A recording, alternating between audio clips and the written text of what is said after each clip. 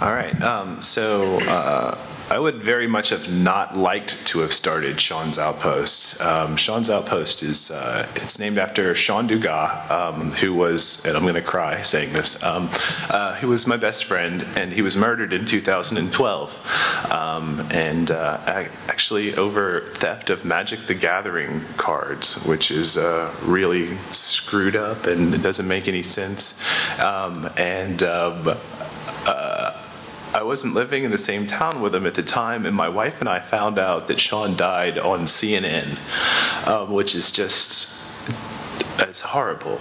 And so we struggled for months after this loss of figuring out, you know, we had lost this amazing person, and what are we going to do to keep his memory alive? And another homeless outreach in Pensacola was shutting its doors, and the person that ran it had been good friends with Sean too. And we said, well, the least that we could do is we could keep this meal going. But so we did. So we did one, and we had never really exposed ourselves to what the homeless problem was. And we just jumped down a rabbit hole, and we realized how one problem led to another, and how it wasn't just the stereotypes that people think of in terms of homelessness, that there are all of these economic conditions that lead to homelessness, and that we're all, you know, most of us are one paycheck or one terrible life incident away from being on the street. And you know, we have guys in Pensacola with master's degrees from MIT, and they live in a camp, you know, and so that's it. And so Bitcoin, homelessness isn't sexy, you know. It's not cute. There's not like little puppies involved, or there's not like cute seals that are getting abused. It's actually really hard to look at. It's really hard to look at another human being that's in a situation that we all know that we could all be in that situation.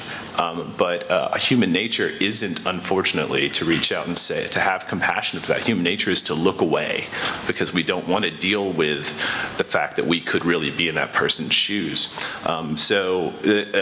The consequence of that is it's actually very difficult to be in a hunger charity. It's very difficult to be in a homeless charity because you get a lot of pushback. You get a lot of people that look at you no differently than if you are feeding stray dogs. And so Bitcoin has been so instrumental to us, to Sean's Outpost's mission, because in our area it is functionally illegal to be homeless.